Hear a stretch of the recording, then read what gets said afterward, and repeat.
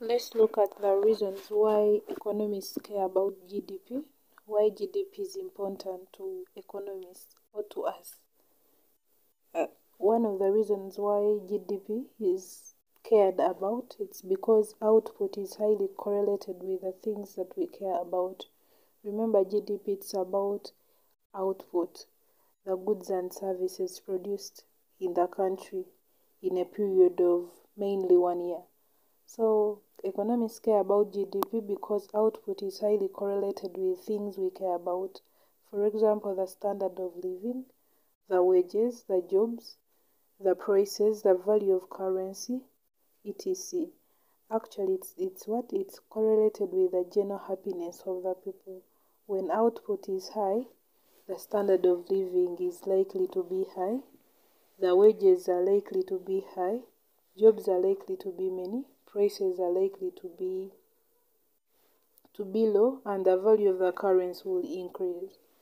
So economists care about GDP because it's highly correlated with the things we care about, like the standard of living, the wages, the jobs, the prices, value of currency, or it's highly correlated with our general happiness.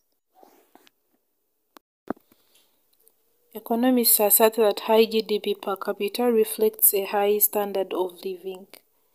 High GDP per capita reflects a high standard of living because it shows that people are earning high income. And when there is high income, there is high standard of living. The richest country in the world in 2015 was Monaco, with the GDP per capita of $171,500, followed by Liechtenstein with the GDP per capita of $114,200, followed by Bermuda with a GDP per capita of $106,140, followed by Norway with a GDP per capita of $93,820, and then Qatar with $85,430. So those were the richest countries in the world in 2015.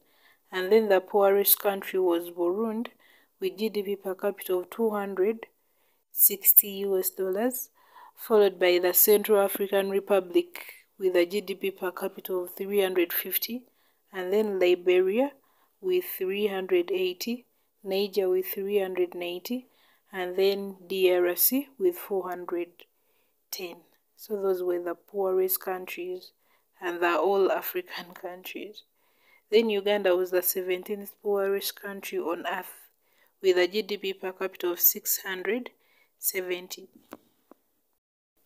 So Uganda having the GDP per capita as $670 in 2015 implies that the standard of living was much higher in countries such as Monaco, Luxembourg, and Qatar than in Burundi and Uganda, because their GDP per capita was high compared to those of Burundi and Uganda and DRC and Central African Republic and Liberia. So the higher the GDP per capita, the higher the standard of living. And the main answer was, they asked, why do economists care about the GDP of the country? And the answer is, economists care about the GDP of the country because it's correlated, or it's associated with the things that we care about. For example, the standard of living, the prices, the wages, the jobs. So it's associated with the general happiness of the people. It's the reason why economists care about GDP, or gross domestic product.